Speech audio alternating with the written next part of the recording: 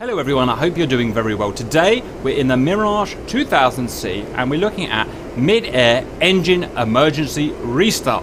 So the first thing I need to do is turn the engine off, so stand by. Okay, welcome back. Our engine has completely shut down, spooled down. You can see I can move the throttle about, it's going to make absolutely no difference. First thing, get our wits about us by turning the pan off. That's just very annoying. Next, we need to fly the plane. We've got all of our manual instruments here and they're still going to work. So keep above 200 knots, get the nose of the aircraft down in whatever glide slope we think we can maintain with, depending on whatever height we've got. Next, we need to move the throttle back to idle and then we're going to turn it off completely with that button there. Next, with the left hand, I'm going to maintain our glide slope. And I'm going to turn our starter fuel on. Ping. Plenty of time, we've got plenty of height, there's no panic here. That's on. Next, we're going to turn our engine, our mid-air restart on, which is a little guy around here. Press.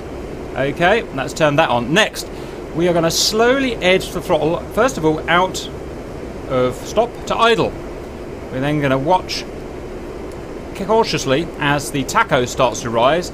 As the tacho starts to rise, we're going to slowly edge the throttle forward, maintaining our glide slope and speed.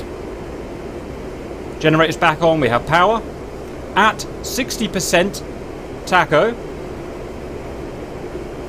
I'm going to shift hands and I am going to turn off fuel, so the starter fuel, sorry, and the starter switch. And as you can see, as it should do, it's actually cancelled itself, but you just want to make sure. And that, sir, should be pretty much a working engine. Full blast, let's give her a whirl.